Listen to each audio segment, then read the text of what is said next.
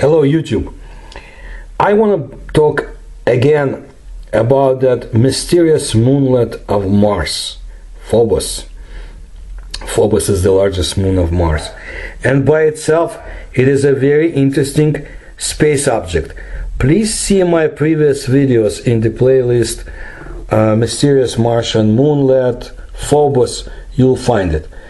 I have stated what I know and what I have gathered from my continuous research from 1990 and my discussions with Marina Popovich and Professor Burdakov, among others. To be brief, I believe Phobos to be an artificial celestial object that does not care for terrestrial visitors.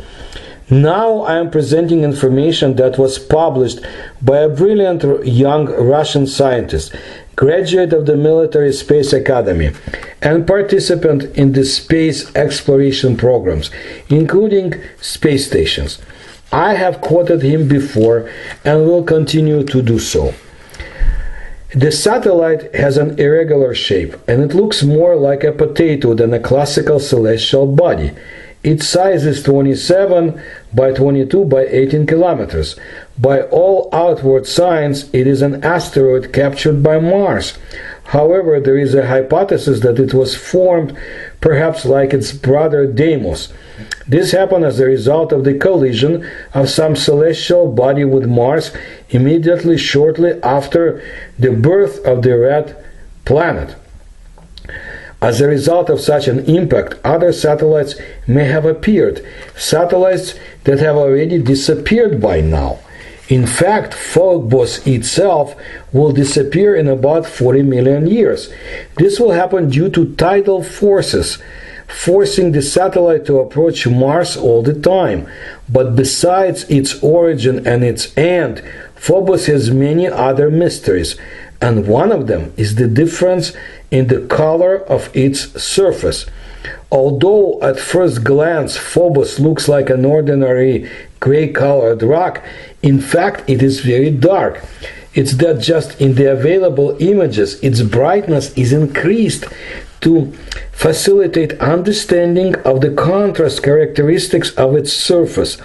And when exaggerating the color differences, we clearly see areas where reddish tones or hues predominate, although in other places they are bluish.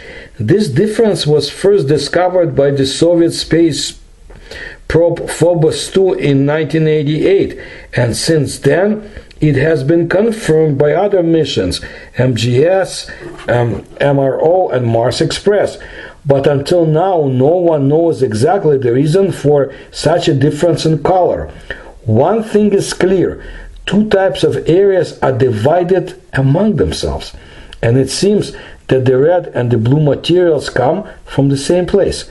Most theories assume that the blue material is the source material of Phobos, and that due to the erosive action of the interplanetary environment, it gradually becomes reddish. Well, let's assume so, but how to explain such a spread of materials that we see today? A very interesting hypothesis has recently appeared on this topic. It suggests that the mystery of the multicolored Phobos can be explained by the result of the movement of sand on its surface.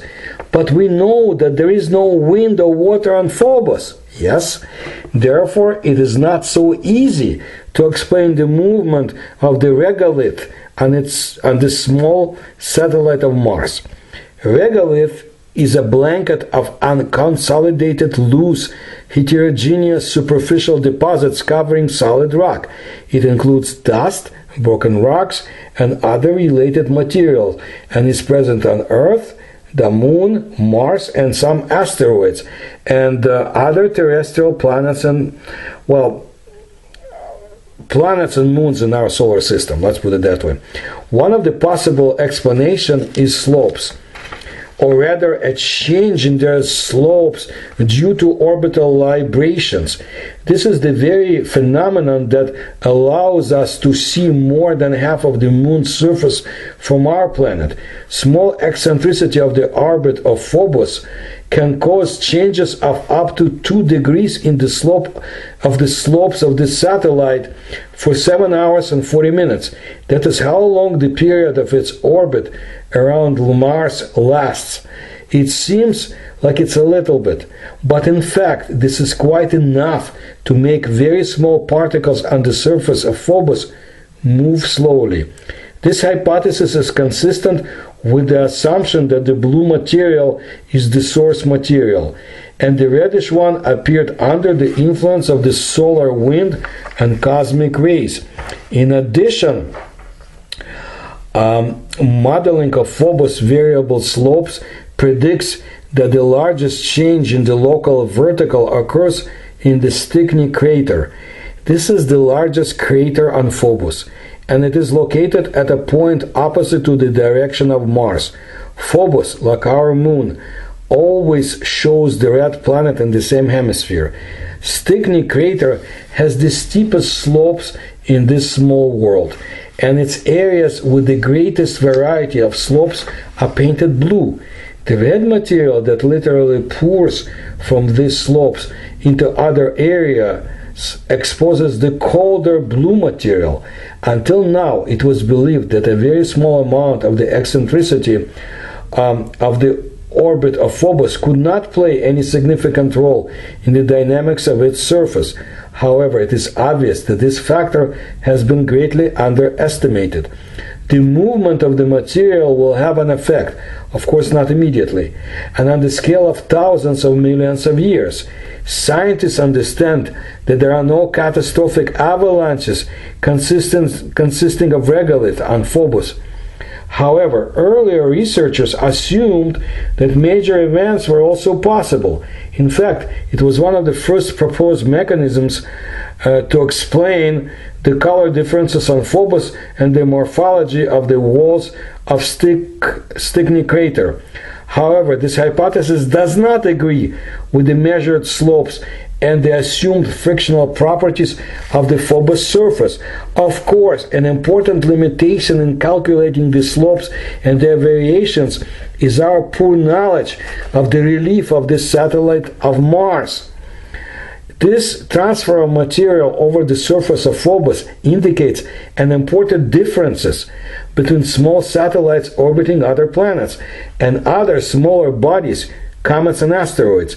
This data is very important when planning a mission to deliver Phobos samples to Earth. In 2025, the Japanese Space Agency plans to launch the MMX probe, Mars-Moon Exploration Mission. The purpose of the mission is to deliver to Earth samples of the regolith of the Martian satellite from a depth of up to 10 centimeters. Obviously, the collection of bluish materials source is not the same as the collection of reddish materials modified by interplanetary medium or environment, and the choice of the sample variant is crucial for solving the riddle of the Phobos formation. After all, this is a really strange satellite with ever-changing slopes having slow quicksand, and from my research you will see it when you look at the videos. I stick to my opinion, of course, with greatest respect to the young scientist, and the opinions of those who have studied it up close and knew there is something going on. You can ask Buzz Aldrin and a few other scientists and former astronauts. He spoke out, some other people did.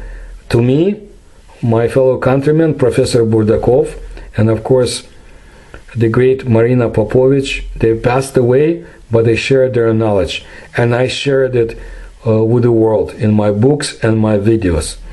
I thank you for your attention to my work. If you can support me, you will find the links in the description to this video, and I'll bring you more interesting information about our planet, our neighbors, and the solar system.